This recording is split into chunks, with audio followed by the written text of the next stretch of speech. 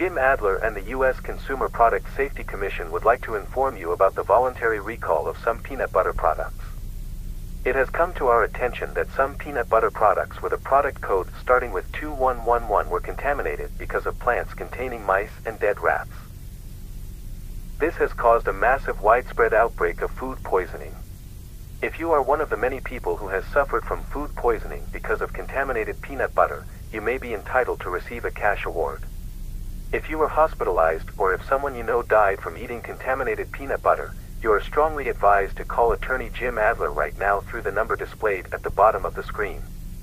If this has happened amongst your family, keep the jar. The jar can be used as evidence to back up your claim through Jim Adler. You may be entitled to a cash award should you succeed. As a result, grocery stores and supermarkets have pulled some Peter Pan and Great Value peanut butter products off store shelves to ensure the safety of their customers.